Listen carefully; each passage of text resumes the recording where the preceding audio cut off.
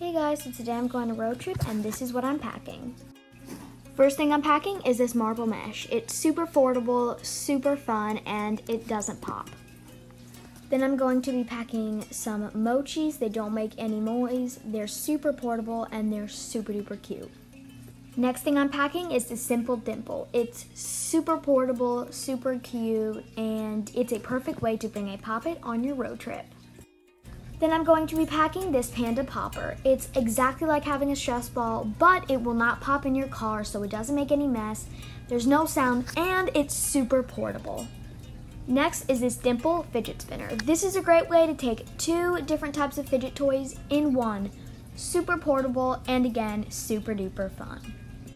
Next fidget is this mini Pop-It. Again, it's a great way to bring a Pop-It on your road trip. Super fun and super cute.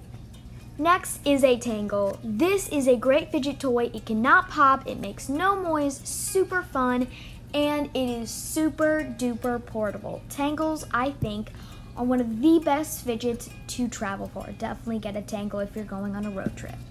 Next is this fidget pad. I love fidget pads. They have so many fidgets. Some make noise, some don't make noise. It's flat, so it is super portable. So many options to play with, and I think also this is one of the best fidgets to travel with. I hope you enjoyed. Bye!